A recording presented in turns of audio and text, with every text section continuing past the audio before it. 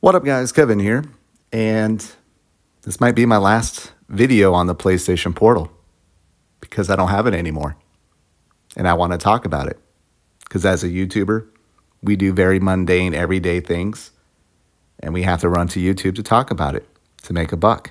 That's what we do.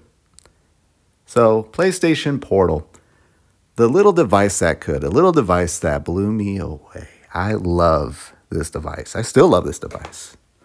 I'm going to miss this device.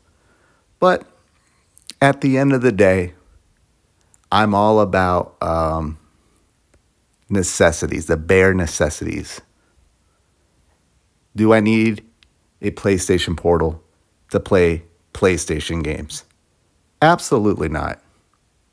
So it went back. I'd much rather have my $200 to $215, I think, after taxes. So I'm in the process of that happening. I have to ship it back. But I still love the device. I think it's a great device. Like I said in my last video, for $600, you can get a Steam Deck OLED. For $600, you can get the Asus ROG Ally. Or for $600, you can get the PlayStation Portal and a PlayStation 5. Which one would you get? Yeah, no brainer. You take the PS5 with the Portal. But I don't need to regurgitate what I've said a million times before. All right, I'll do it real quick. Hey, most people game handheld at home. That's just what they do. Nobody does it out in public. So all the people whining about it like, oh, I can't take it on the go. If you're gaming on the go so much, you may want to re-examine your life. Unless you're like a kid, maybe like if you're a student or something and you got time between classes.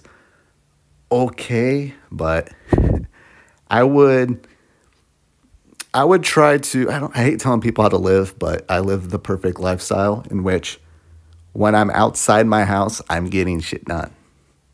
I'm getting everything I need to get done. I'm taking care of business, including fun business. When I go outside of my house, I'm having fun, or I'm getting to work, or I'm getting the chores or errands done. I am not gaming. I game on my TV inside when all that's said and done. And the PlayStation Portal gives you that handheld experience in your home, powered by your PlayStation 5 because it's remote play, and it works, I'd say, about damn flawlessly. So that's it. Just RIP PlayStation Portal. This thing's going to sell very well. It's going to sell better than the PlayStation VR 2. Easily. Easily. Now, we got to wait and see, but I'm definitely doing my part selling the thing.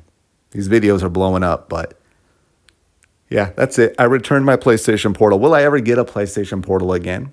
Probably. Probably, you know. Maybe when it's at like Best Buy and I use my Best Buy credit card for it instead of my regular credit card. And it's like $150. Absolutely. Absolutely. All right, well, I got to go. Thank you guys so much for listening to this mundaneness. I returned my PlayStation Portal. The end. But I'll talk to you guys later. Later.